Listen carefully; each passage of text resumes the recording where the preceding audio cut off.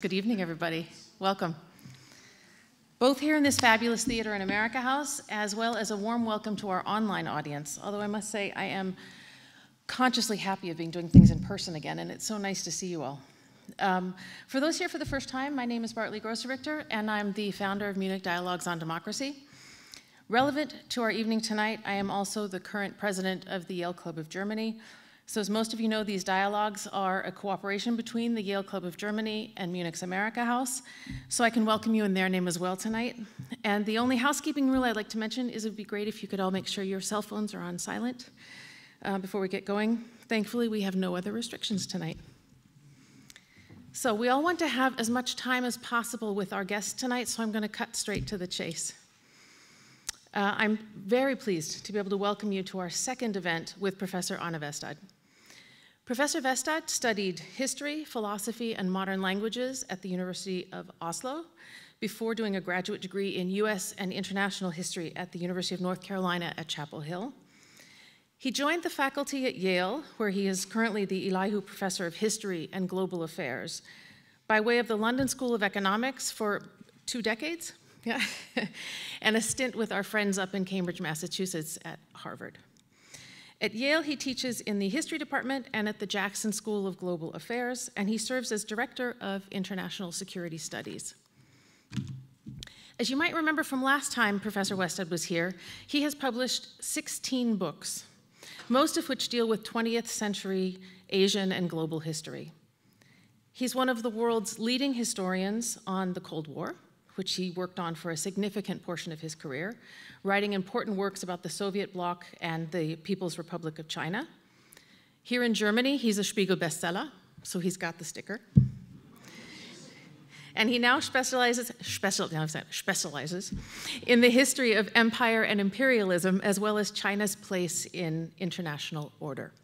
So when we scheduled this program, we could not have known just how incredibly relevant his expertise is to address what's going on around us today. Professor Westad's talk tonight will address the US-China relationship in light of the war in Ukraine, and hopefully we'll have some time to get his 2 cents on how he sees Germany's role in all of this playing out, and if we're really lucky, maybe we'll have time to talk about what's going on inside China right now also. Then, as an extra treat for us tonight, after Professor Westad's talk, which will be about 30 minutes, Ambassador Erik Nelson will join him on stage. He is the Associate Director of the George C. Marshall European Center for Security Studies in Garmisch-Partenkirchen. And he has over 30 years in diplomatic service, with his most recent post being the US Ambassador to Bosnia-Herzegovina. He's a member of the United States Senior Foreign Service with the rank of Minister Counselor. And amongst his many previous postings are Deputy Chief of Mission in Costa Rica and Consul General right here in Munich. As an ambassador in residence, Erik contributes a Department of State perspective to the Marshall Center's mission. And I'd like to give a special congratulations because I see he has just been selected for a Presidential Rank Award for superior service as a US ambassador in Bosnia and Herzegovina, and, quote, an impressive record of accomplishments, executive leadership, and dedication to the Department of State's mission. So Ambassador Nelson will moderate the conversation and Q&A tonight for us. You in the theater and at home can ask questions. We're going to be using Slido again, so you can see on the screen if you go to slido.com, #amerikahaus, then you're in, and the fabulous tech team in the back will make sure that all of your questions make it up to the stage. So without any further ado, it is really my great honor to turn the stage over to Professor Arne Westad.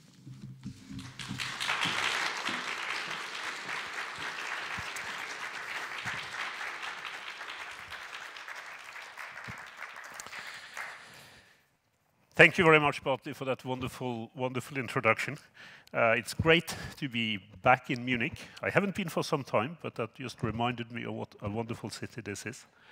I want to thank the Dialogue on Democracy, Bartley, of course, first and foremost, the amerikahaus, who is hosting us here today, and of course, Ambassador Nelson, who will be commenting and being part of the discussion after I finish my brief remarks.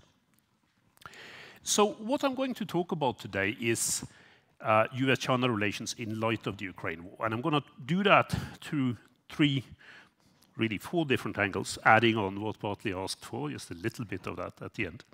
So first I'm going to talk about the rise of China and the significance of it. It doesn't need much talking about, but it is important, I think, to put these things into perspective. I'm going to talk about where I see US-China relations as coming from and where they are going in the immediate future. I'm going to talk about the effects of Russia's attack on Ukraine, and then, as I said, a little bit about Europe and Germany. I'm going to try to do all of this in 30 minutes. I might run a couple of minutes over, but I promise it won't be more than that, so that we have time for discussion. So the rise of China is, to me, and I think to many people, the most remarkable story of our time. When I first came to the People's Republic of China as a sophomore exchange student back in 1979, China was dirt poor and terrified. It was among the poorest countries in the world. If you ranked it among African countries, it would come roughly 2/3 down the list in terms of GDP per capita. It had just gone through the Cultural Revolution, which of course had left people terrified of the authorities, terrified of their neighbors, which was one of the big disasters in Chinese history. So being able to turn that around within a generation and a bit, as it is now, is a remarkable feat. And it's a feat that we should applaud. It has been difficult for the Chinese to do, but with the kind of ability that many Chinese have shown, coming out of very little, to build their country into the industrial superpower that it is today, that is not negative for the world. It's a good thing for the world. It is something that I think in the longer run will serve the Chinese and serve the world better than the kind of China that I found when I first came there. So that's not what this is about. The challenge that we have today is about finding room for China within the existing world order. And as great powers rise, that is not an easy thing to do. I don't need to remind the German audience of that. So finding room for China within the existing order while not accepting the kind of aggression and expansionism that you have seen the current regime in China sometimes being in support of for their country's future. This is possible, but it's also very difficult, I think. Some people worry about the Thucydides trap, my old friend and colleague, former colleague up at Harvard, Graham Allison's term, of course referring to the fear that the rise of Athens instilled in Sparta, the reigning hegemon, that it was, Thucydides says at the beginning of his great book on the Peloponnesian War, that was what led to war. I don't think it is quite as simple as that. I don't think it was quite that simple with the Peloponnesian War either, for that matter. I like to think about China and about the Sino-American relationship in more specific contexts. This is also the reason, I think, why the Cold War comparison, which is so often used, doesn't work for me in terms of the US-China relations. Not now. And I would also be very surprised if it is actually going to work better in the future. I don't think so. This is a different kind of rivalry. It's a different kind of conflict. And the main reason for that, there are many reasons which we can discuss later, but the main reason is that these two powers coexist within the same global economic system. The United States and the Soviet Union did not. The Soviet mission was to break that system in its minuscule, detailed fashion and replace it with a completely new social and economic and political system. This is not the case for the United States and China. What China wants within the international system is more for China. Is for China to be accepted as a leading great power, perhaps the primary power, perhaps a power on par with the United States. And that's not the kind of Cold War scenario that we had. What it does remind you of, and again, this is where Germany comes in, is the world of the late 19th century and early 20th century, where a number of powers, Germany perhaps most strikingly, but also Japan, grew to power and influence, and where the international system that they were part of did not succeed in incorporating them peacefully into the kind of system that existed. As you know, there is a huge debate about why that didn't happen, why that didn't succeed. But it's important, I think, to bear that comparison in mind when we think about the United States and China today. So when I say that this is not a Cold War, unfortunately, ladies and gentlemen, that's not necessarily good news. So let me talk a little bit then about what, in my view, characterizes US-China relations today and where they are going in the immediate future. I think there has been a very clear increase in the rivalry between the two sides over the past decade. I think that rivalry will continue to intensify, but I also think that there is a reasonable chance, at least in the short and medium run, that it can be contained. Neither of these two sides have inherently an interest in an all-out conflict with the other. None of the legitimacy at home, I think, is built on that, different from what you found in, for instance, in some countries in the late 19th century. But this could, of course, change as the rivalry overall in a number of sectors, political, trade, international diplomatic alliances, technologies, whatever, as that rivalry intensifies. China has become more assertive in terms of its foreign policy, in terms of its trade policies, its policies on technology, maybe first and foremost in terms of its relationship with its immediate surrounding region. More assertive over the past decade, and it has become considerably more authoritarian at home. There is no doubt about this. Either of these two positions, I think, should go uncontested, because this is what we have seen. We can talk afterwards about why that has been so, particularly the increase in authoritarianism within China itself. I've suggested in some of the stuff I published that I think part of the reason for that was a fear from within the Chinese Communist Party that Chinese society and the Chinese economy was getting too liberal, a fear of losing control, that the party could no longer be in the kind of position of command that it had been earlier on. So I think there are domestic drivers in this in China, just like there are, as we know, domestic drivers in this relationship in the United States. So much of the change here, and it's important to underline that, has happened on the US side, not just on the Chinese side. The United States today, in terms of the attitudes of its leaders and the attitudes of its voting public, is much more preoccupied looking after its own interests than what it has been for probably 2 generations. The United States, for a very long time after the Second World War, during and after the Second World War, saw itself as a systemic power, as a power that was out to strengthen, to furnish the potential for a global economic and at some points also political system based on liberal democracy. There are still some elements of that, as we have seen very recently in terms of US foreign policy. But it's very clear that from the mid-2010s onwards, US policy turned towards its own interests in a way that we hadn't seen for a long time in US foreign policy. There were some tendencies, again, we could discuss this later on, of the same kind during the 1970s, particularly during the Nixon administration. But overall, the United States has been systemic more than interest-driven. And what we're finding now is that that is no longer the case. Part of the reason for that is, of course, this fear that China is surpassing the United States economically, that China is taking advantage of the kind of liberal economic system that the United States and Britain before it had created internationally. So it's a case, a scene from many Americans of China unfairly taking advantage of the system that the United States has created. And there is something to those accusations. Again, we could talk about this later on. There are unfair trade practices on the Chinese side. There has been massive theft of technology and intellectual property rights on the Chinese side. But China is in no way the only country that is misbehaving in terms of international trade.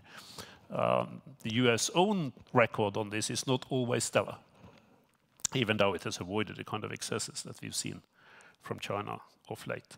That matters less. What really matters is the sense inside the United States that things are not going well, and that foreign competition, the challenges that come up from China, is part of the reason why things are not going well. That's important to bear that in mind. Where these relations really get tricky, in my view, is not so much over issues that are directly connected to trade or even ideological positions taken, for instance, on democracy, on human rights, and other issues. It is with regard to the rivalry between the two sides inside Eastern Asia, so in the immediate vicinity of China itself. That's what worries me most in terms of future conflict, because much of this cannot be determined by either of these two great powers. Remember again the late 19th century, right? In terms of how these rivalries spun out of control. It had to do with regional rivalries. Regional rivalries back then in the continent that was by far of the most significance internationally, meaning Europe. And today, at least in economic terms, the pattern of rivalry is repeated in Eastern Asia, which is by far the most important and will become even more important as an economic region today. And we could run through this on a whole range of issues, going from Japan to Korea, to the South China Sea, to Southeast Asia, and even through Southeast Asia to India and to China's borders in the Himalayas. In security terms, this area does not look good. And I think that's one of my biggest worries in terms of conflict between the United States and China. And on top of that, as we've seen, particularly over the past year and a half, there is the Taiwan issue. Now, I didn't think, I mean, even 2.5 years ago, that I would stand before a distinguished audience in Munich and talk about the possibility for a war over Taiwan. I mean, for a very long time, Taiwan and Taiwan's relationship with the mainland had been seen as eminently manageable, right? And I still believe, or maybe it's a hope more than a belief, that it can be managed today. The only thing the two sides have to do is to restate the position that they have held ever since the early 1970s in terms of how they're going to deal with the Taiwan issue, which basically means accepting the status quo, no change, unless that change is negotiated peacefully between the people of the People's Republic and the people on Taiwan. I do think on both sides, but especially on the Chinese side, that this is now something that is coming into doubt. And there are strong pressures, I think, domestically in China to achieve, by hook or by crook, a reunification with Taiwan. And this worries me intensely, because if military power is used in trying to provoke such a unification, I think it could easily lead to war. And I think it's very important that, especially in light of Ukraine, which I'll turn to in a moment, that the Chinese side recognizes that. So where does then the lessons of the more immediate past, the ongoing past, as it were, the last year or so, particularly with regard to Ukraine, how does that influence the relationship, perhaps the most important relationship in international affairs today between the United States and China? Let me stress at the outset that this was not a war that the United States or China wanted. We have absolutely no evidence of the Chinese being instigators to this conflict in any meaningful sense, or that the United States, for that matter, was trying to push Ukraine, which is what is often said, into a harsher policy towards Russia. I mean, during the early Biden administration, in many ways, the opposite was the case, in order to avoid conflict. So this war came out of decisions that were taken in the Kremlin and decisions that were taken by Putin himself. And I think There are several reasons why the attack on Ukraine took place and that the war aims developed in the direction that they have. Probably the main reason was a perception in the Kremlin that the West was weak and divided, that American politics was divided, that the Biden administration would not be able to come up with a response. And they were even more certain, I think, that Europe would not be able to come up with a response to what happened. I think that hubris was a very significant reason, both for why the attack happened when it happened, but also for why the war aims became so inflated. So for someone like me, for instance, what this means is that I wasn't surprised that Russia attacked Ukraine, but I was surprised that the seeming aim of the Russian side was to completely decapitate the Ukrainian state. And I think this has a lot to do with how Putin's own thinking on this has evolved over time, from a position which I think he developed early on during his presidency of dominating Ukraine and also dominating other countries within the former Soviet Union, to the position that he has today, which is that historically, and as it were theoretically, Ukraine doesn't exist. Ukrainians are just another kind of Russians, although they do not realize it themselves. That's basically the Putin position on Ukraine today, which is quite remarkable because it goes further than anything that we have seen from Russian side in an historical context, much further than what the Soviets claimed for their state, which was, of course, a state composed of many, in name, independent republics. But it also goes further than the Russian Empire.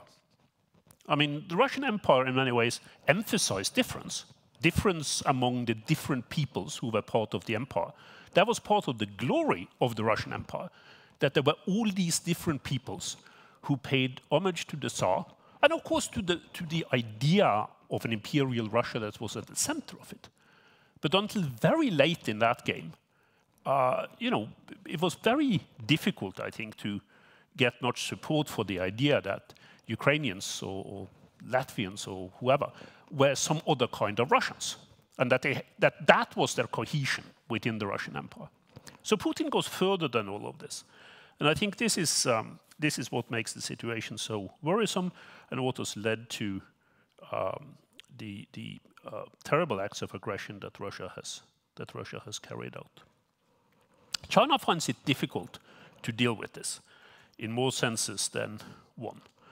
While China overall has solidarized with its probably main friend in international affairs, Russia, it has also had misgivings about how the war has been carried out, and I think that has been pretty clear. The problem here, of course, is that China also benefits from the war. So while Chinese leaders are worried about the long-term outcome of the war, particularly if Russia would turn to the use of weapons of mass destruction, or if Russia suffers a complete military breakdown, both of which are possible, though not likely, China has also benefited enormously from getting contracts on the cheap for Russian resources, for Russian energy, lots of other things that China needs for its further rise. So that's the difficulty here, in a way, that China is in many ways benefiting from this war, but at the same time it's worried that it should go too far. Some of the Chinese position is also obviously influenced by the deterioration in its relationship with the United States. If that relationship had not been as bad as it was at the very beginning of the war, I think China would still have indirectly supported the Russians, but not been as vocal in their support of Russia as they have turned out to be. For China, I think the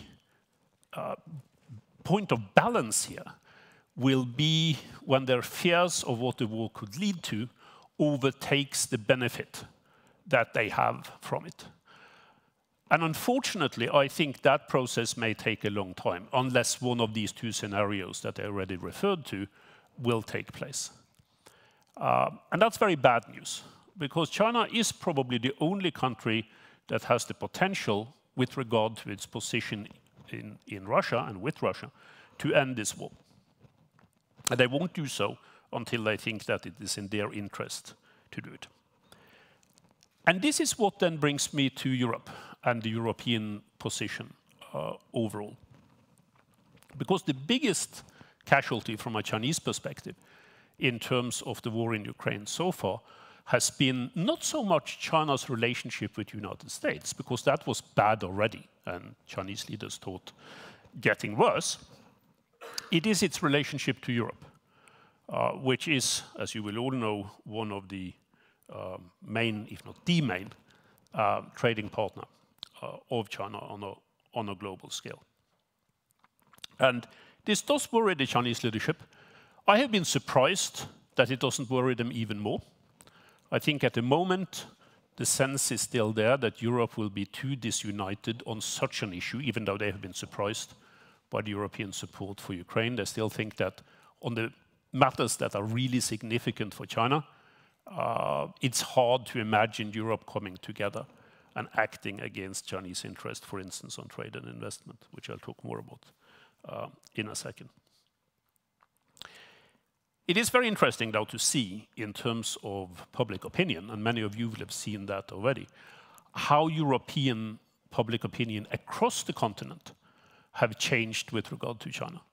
I mean, only less than 2 years ago, the majority of Europeans had either a balanced or a positive view of China. Now it's less than 1/3 of the population that have these kinds of views. And of course, China's position on the war in Ukraine have played a very important role in that deterioration. So from a European perspective, what would then be the right thing to do? And I'll end on this. With regard to this relationship between China and the United States, in light of what is happening in Ukraine.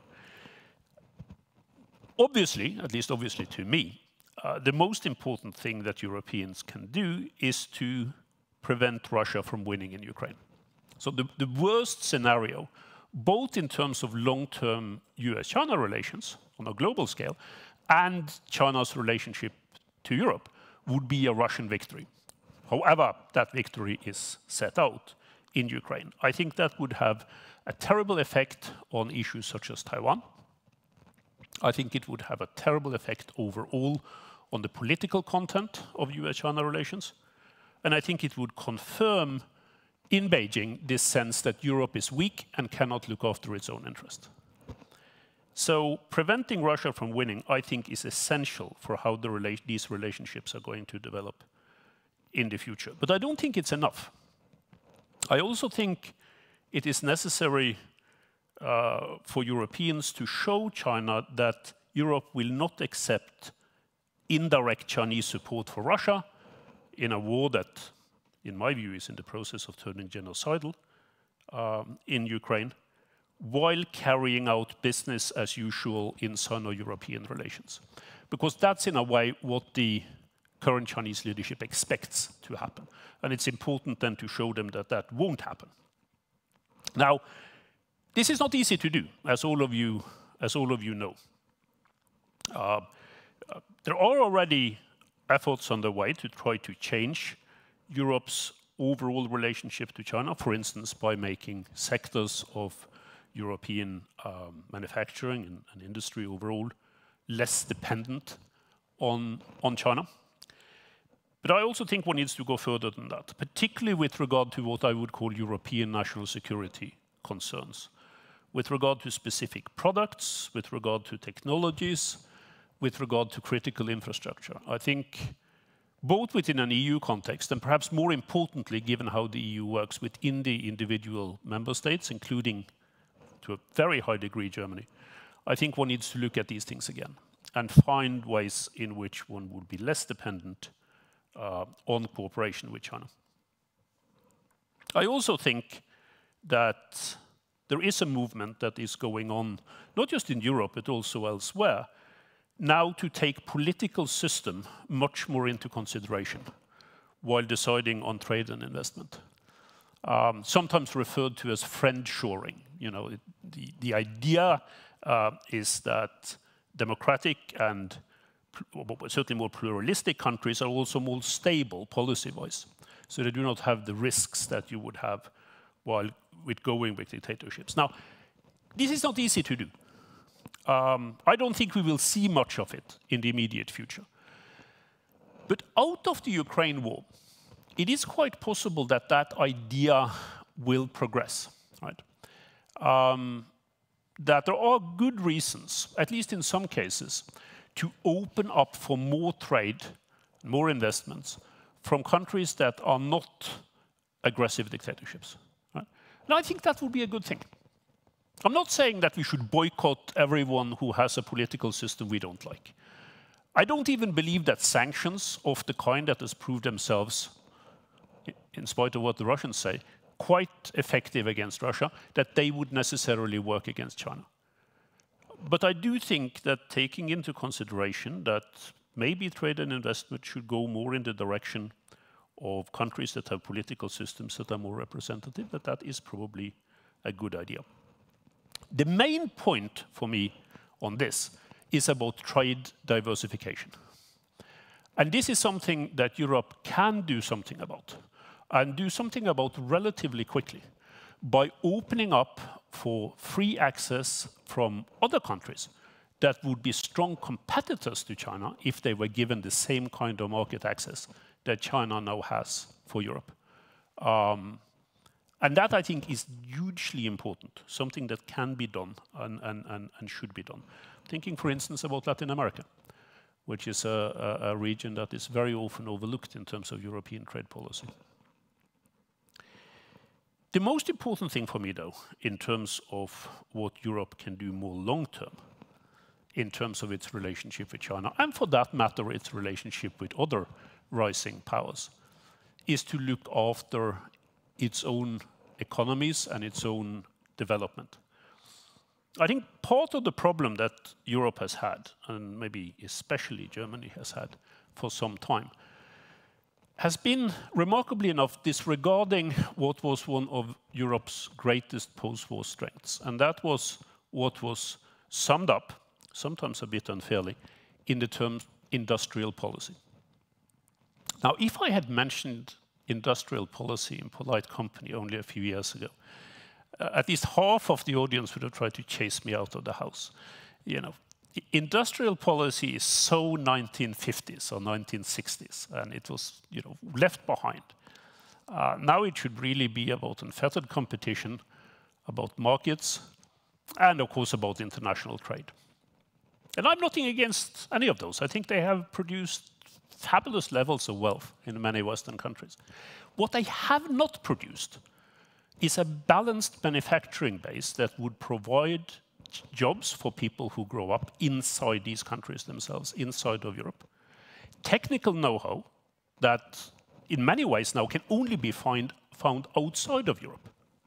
And of course, the ability to look after its own production chains, which also is not the case. It's not the case in the United States. It's not the case in Europe. So if we want to be able to do something about the challenges that seem to be coming from countries such as China, the best way of doing it, in my view, is not just through what we need to do in terms of international affairs. It is in terms of what we do to strengthen our own societies. Because that's in many ways where we are the furthest behind. So let me end with that. I mean, I think if we draw one lesson from the Ukraine war so far, it is that we probably need to think differently about the relationship that we have to dictator states, states that are monopolizing political power within a small group of people or one individual, not by breaking off relations with them. We are not in a position to do that, and I don't think it would be good for the world to do that in economic terms or political or diplomatic or security terms. What we need to do, just like what we needed to do 2 generations ago, is to strengthen our own societies so that we can compete better. And to me, that is in many ways the best national security policy coming out of the lessons that we can draw from the war in Ukraine, and for that matter also the long-term relationship between Europe, China and the United States. So thank you very much. I'm looking forward to the discussion and to the questions.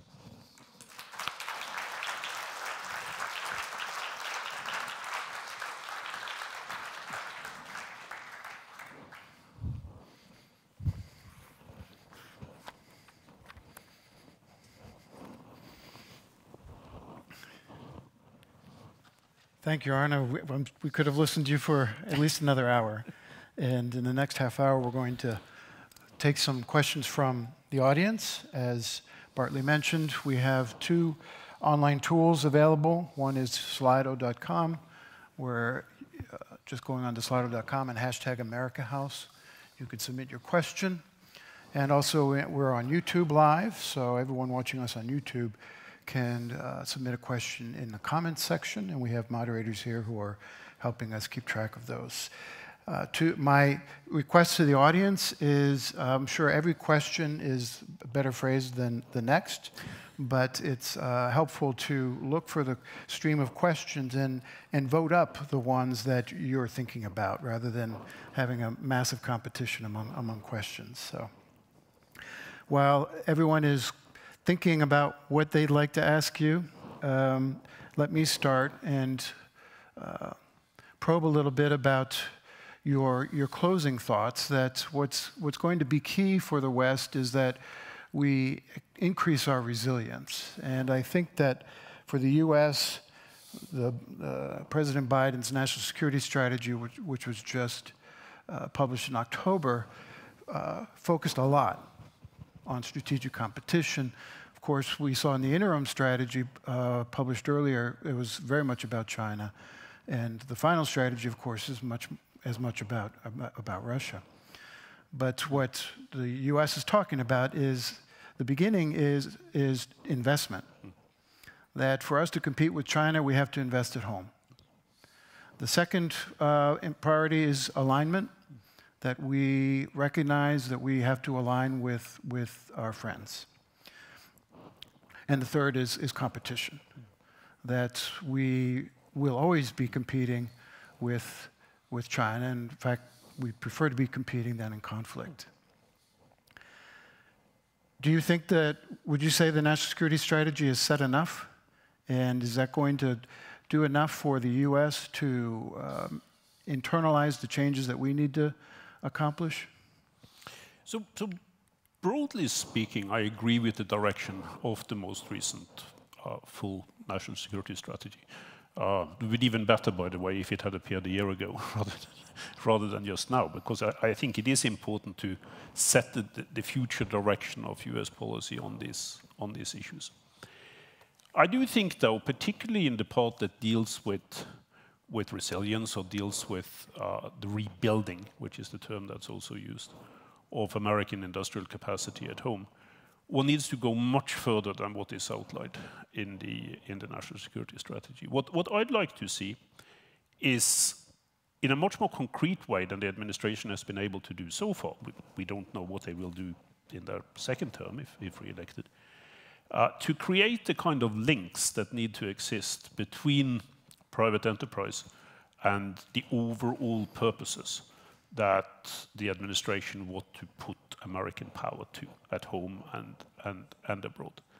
And I think that's what has been lacking. Now, it is not easy to do.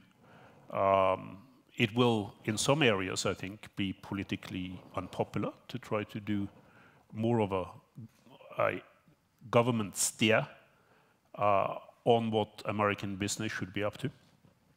As you will know, at most times, this has not been a popular policy in the United States. But there have been exceptions to that, right? So during the height of the Cold War, the American government was remarkably involved in many ways in trying to steer the direction of what I would then call an American industrial policy, right? And of course, during the 2 world wars, you saw the United States probably doing this better than any other country on earth, right?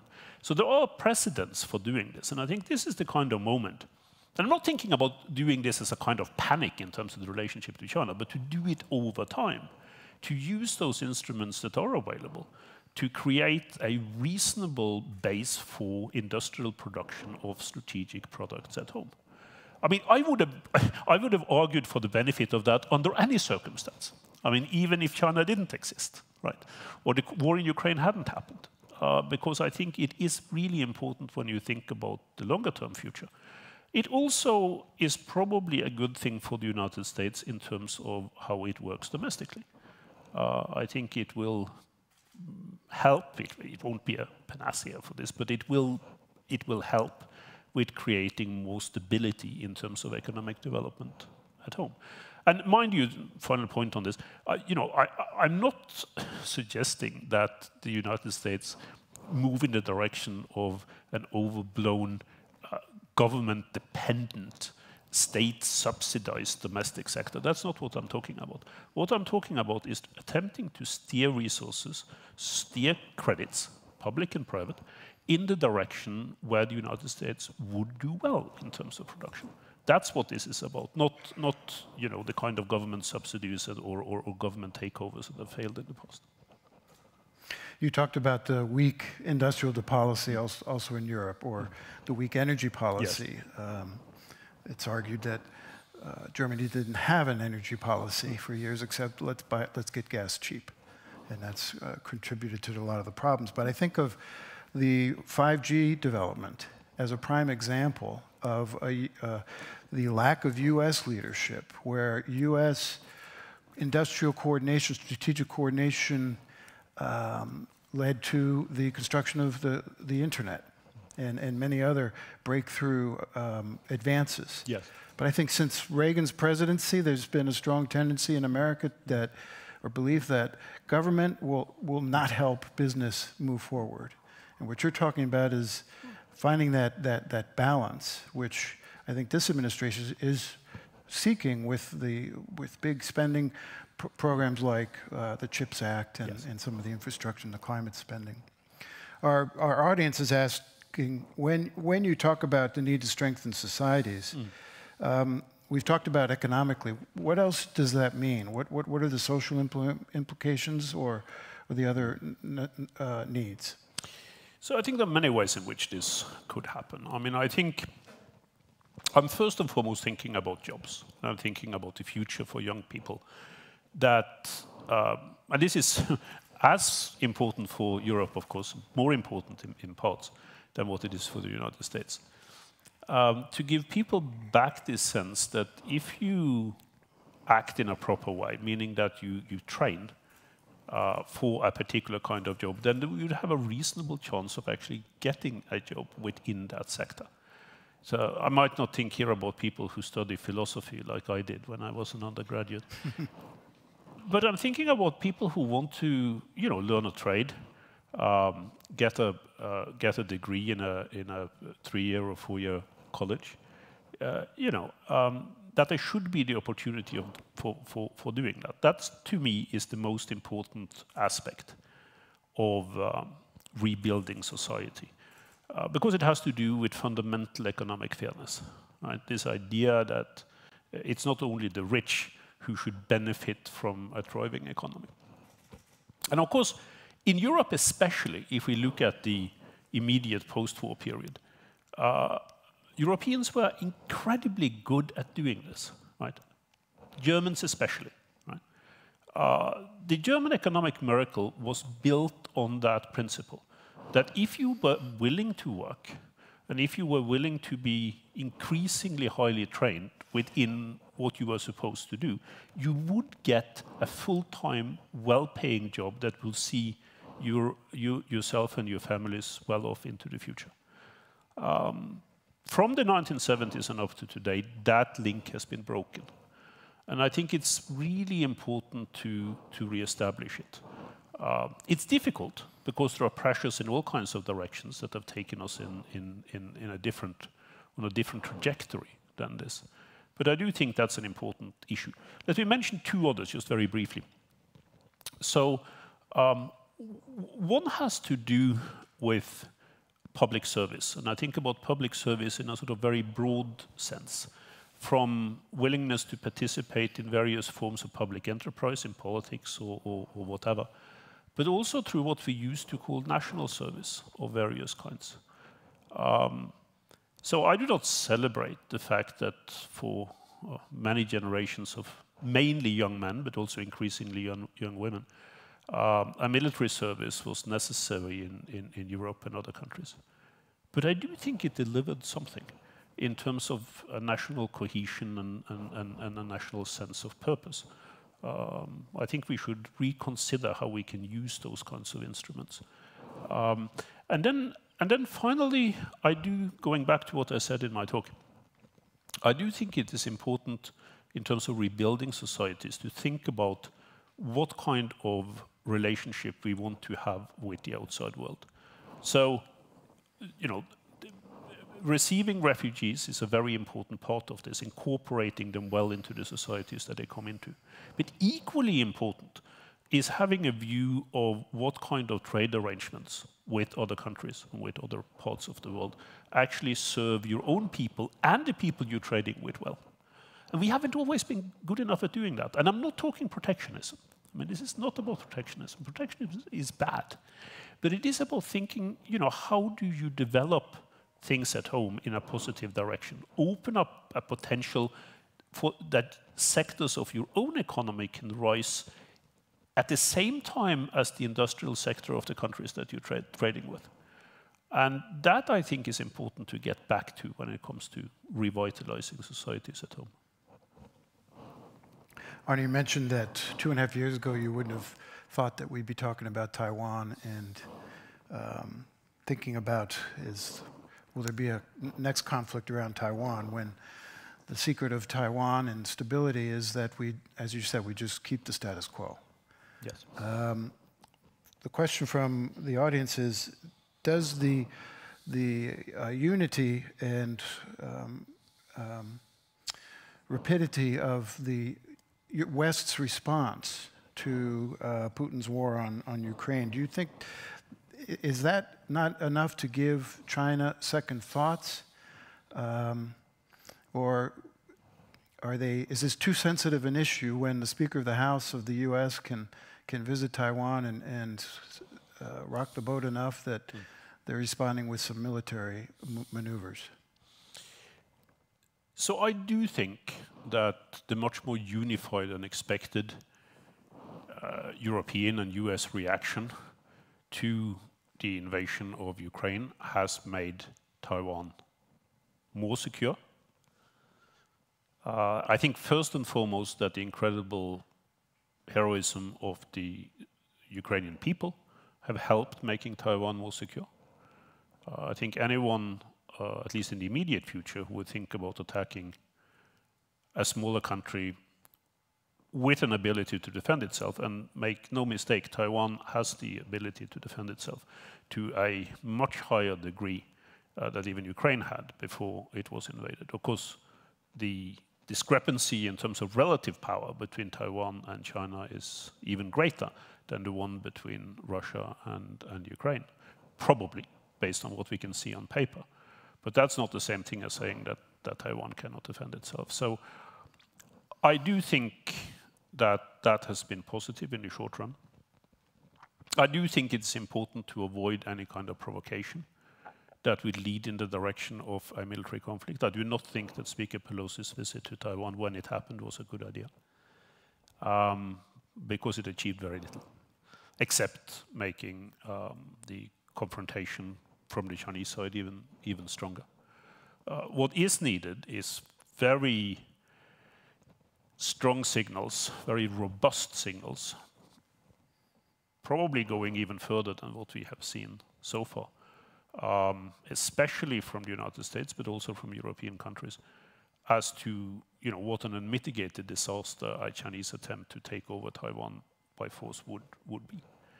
I'm not arguing for the United States moving away from what's often referred to, a slightly bad sort of poor term, as strategic ambiguity. In other words, not telling the Chinese what the United States would do in case of an all-out PRC attack on Taiwan. But the point at the moment, and this is what worries me, is that this Chinese leadership, particularly the one that was elected at the recent Party Congress, their 20th Congress, there seems to be people who actually do not believe that it's likely that the United States would come to the aid of Taiwan in case of an invasion. And we should try to dissuade them from that notion.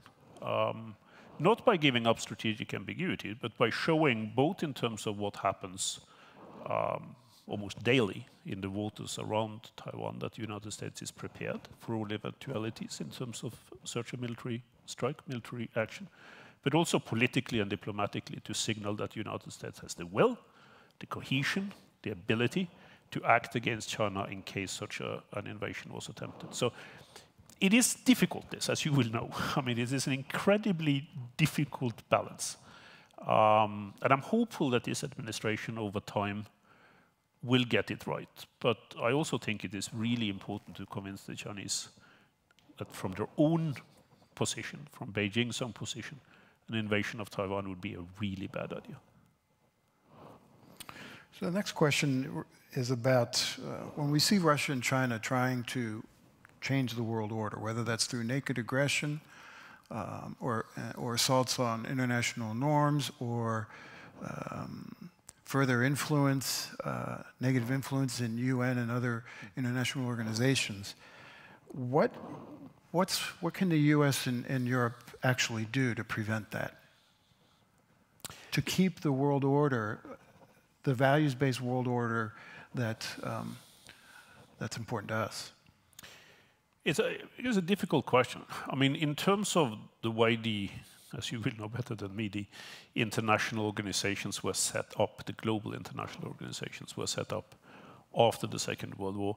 They are supposed to operate in a certain way, emphasizing sovereignty over other kinds of rights within the global community. It's very hard to move away from that, right? China and Russia are both members of the UN Security Council.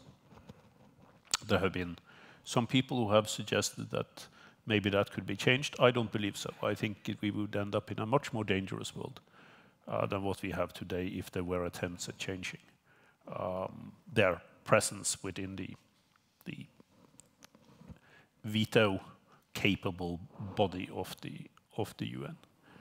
I do think that working more closely with friends and allies in terms of these global institutions is a good idea.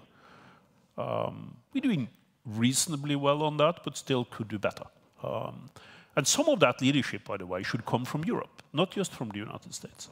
But it can't be just Europe and the United States. It also has values. And of course, the ability then to carry out the program that these countries agree on within international institutions. And here I'm thinking about, things far beyond just security policy, climate change, international health issues, migration issues, inequality, global inequality issues. Lots of these things that probably could be dealt with better if we had better coordination among countries that do not necessarily see eye to eye on all of these issues, but at least have the democratic political system in place so that when they agree to move, it will actually be supported by the majority of their population. So I do think that's important. But I would also return to this issue of, in my view, what is the most important thing that we can do for democracy abroad? Well, it is to strengthen democracy at home. And I think we've seen this now in Europe, in many European countries. And we've seen it in the United States most spectacularly during the Trump administration. How dangerous it is when these countries are divided against themselves. It's dangerous politically for their own democratic systems, but it's also immensely dangerous for people elsewhere in the world who would aspire to have these kinds of political institutions themselves. Because when the Chinese, and this was, you still find it from the Chinese side, but they could really make hay on it during the last US administration. when the Chinese are trying to say that democracy is chaotic, democracy doesn't work. Right? Democracy sets people against each other. It leads to violence and it leads to inability to act on important social issues. Right? Well, unfortunately, we've given them quite a bit to go on. Right? So that's, to me, the most important thing in terms of what can be done in terms of the institutional level, domestically and internationally, is to strengthen democracy at home. And that, of course, starts at the polling booth. I mean, that starts in terms of people's votes and people's voting intentions. I think we have time for one more question. And I'm going to choose a question that's been voted up, although as U.S. ambassador, it's not one I would want to be fielding. So I'm glad you're going to field this. This must be very, very difficult indeed. Well, the question is, if Germany has to choose sides between the U.S. and China, how would they do that, and what would be the U.S. response? From my point of view, I think that's hard to imagine that's an equal choice set. So I'd like to hear your thoughts about why that's seen as a real trade-off in these circumstances. But maybe we can expand the question too to some of the more ambivalent partners like Serbia and Turkey. Yes. How do you see it playing out if Serbia and Turkey don't play a productive role as Brussels and Washington expect? I think that's actually quite a good question on those set of questions. I mean, I think until the Ukraine invasion took place, I think for many Europeans, maybe especially many Germans, and this is deep historical roots, as you will know, there was this sense that Germany's role in an increasingly tense relationship between the United States and China was to act as a balancer, was to act in terms of making sure that overall tensions between these great powers were reduced. I mean, this is a policy that, of course, goes back in German history to the détente era, to Ostpolitik, to the various positions that were taken during the latter stage of the Cold War, which in many ways paid off. Right? Now, I think the situation after the invasion of Ukraine is different. It's also different perceptually for many people. The ideas that, and we see this from polling data, the ideas that people now pick up from the past, probably not entirely incorrectly, is not so much with the Cold War and with Germany's position, West Germany's position back then, in terms of working closely with the United States, but also having more of an open policy towards the East. It's not so much that as it is the interwar period and the period before the First World War that I mentioned earlier on. And that's, of course, a heck of a difference in terms of perceptions. Right? That for many people now this is about naked aggression that cannot under any circumstance be rewarded. Now, it will be interesting to see how this will play out with regard to China. In many ways, I think that the ball is in China's court on this. So if the Chinese leadership insists on, as it's done so far, to put this very bluntly, as trying to alienate Europeans as best they can in terms of their rhetoric with regard to what caused the Russian invasion and the provocations that led the innocent Russians to invade Ukraine. I think that question will in a way answer itself. I mean, it's impossible under those kinds of circumstances for any European who has any sense of this continent's troubled past to take a sort of in-between position between China and the United States of China or China's opponents, internationally. Will there be a need to continue to trade with China? Absolutely. And I'm in no way saying that, as I said in my talk as well, that a sensible German policy or sensible European policy would be to boycott China in terms of its economy. It won't work. The Chinese economy is too big, and it would be inflicting much deeper wounds in Europe than what it would at least at first in China. The point is getting a more sensible trade policy and investment policy along the lines that I talked about in my talk.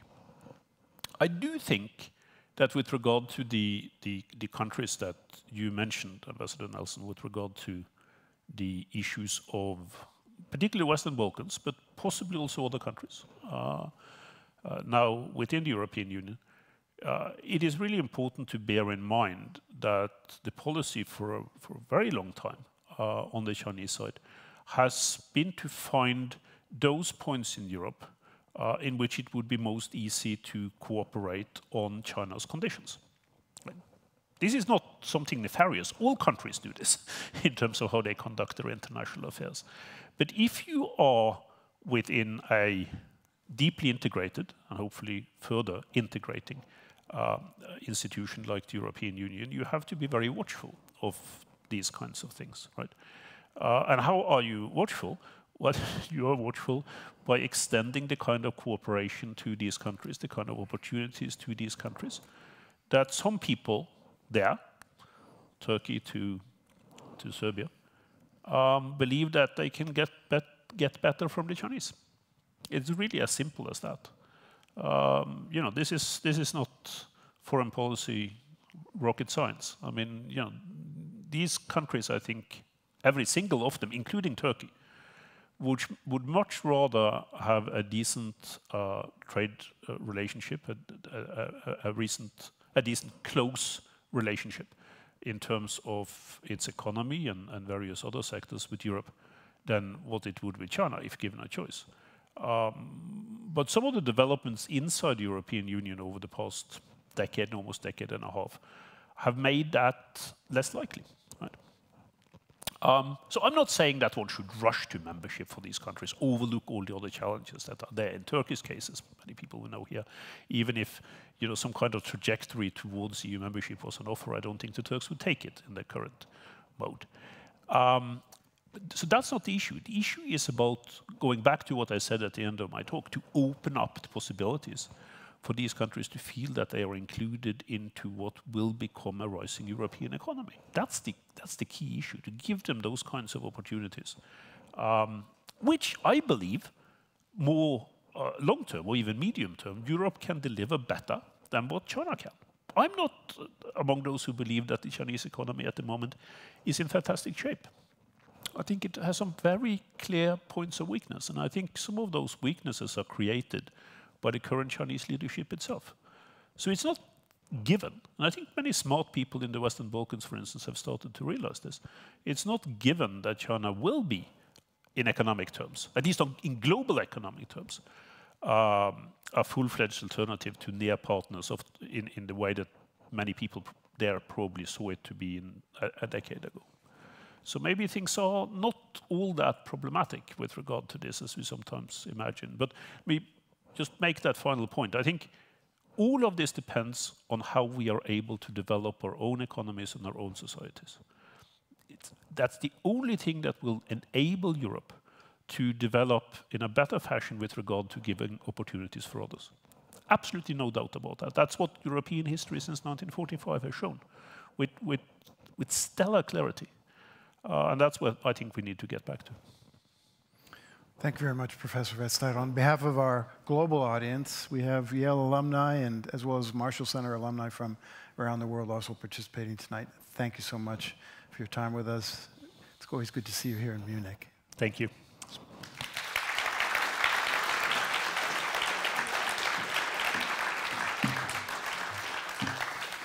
Thank you.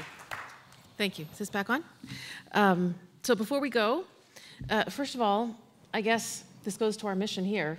We all need to engage. And so I'm really thankful that you all came and that you're part of the conversation. I would like to invite you to join our community if you haven't yet on our website, dialoguesondemocracy.com. That just gets you email information about our future events. I'd also like to take some time tonight to thank specific people by name. And Dr. Maaike Zwingenberger is the executive director of amerikahaus. And Dominik Rabe and Milena Paschat in the program department worked with me to make this evening possible. And of course, the tech team in the back who keep the live stream and the Slido and the lights and the cameras and everything going. You guys are rock stars. And our Zusammenarbeit is truly a pleasure with all of you guys, and I am really grateful. Thank you.